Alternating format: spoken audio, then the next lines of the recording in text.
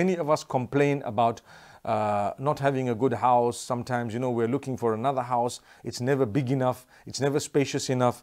And so on. Many of us complain about wealth and money. We don't have enough. So there is a sunnah dua of the Prophet ﷺ, which is narrated in Sunan al-Tirmidhi as well as Musnad al-Imam Ahmad. The hadith is mentioning this dua. Allahummaghfirli, dhanbi. O Allah, forgive my sin. Wassi'li fi dari. And grant me a spaciousness in my home. That means grant me contentment, make my home such that I am happy in it, the house and the home, both of them, which means the living as well as those I live with and the conditions I'm living in. Make me content, make me happy, make it broad enough, make it spacious enough so that I'm not looking for something else when I'm in my home. It's sufficient for me. Barik fi rizqi, and grant me blessings in my wealth.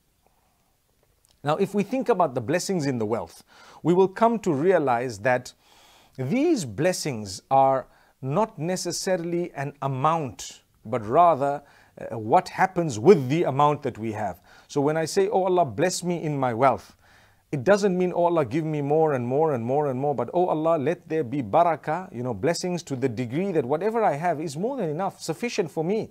And I still have excess. It's amazing. It's amazing because a person who has $1,000 a week, for example, which is quite a good salary, a person who has $1,000 a week in a first world country, right?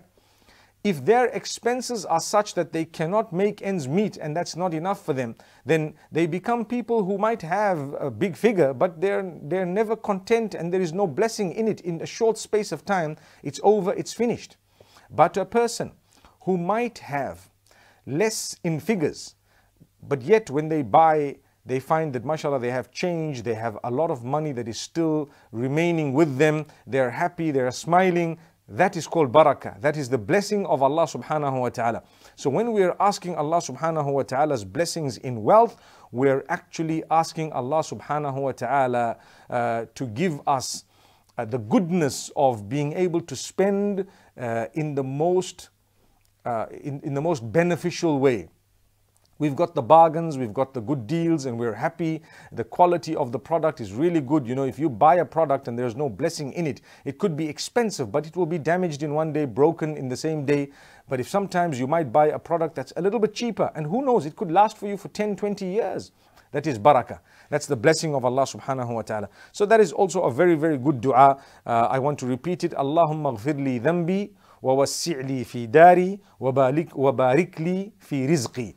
May Allah subhanahu wa ta'ala grant us the barakah and the blessings of this, and may Allah subhanahu wa ta'ala really open our doors.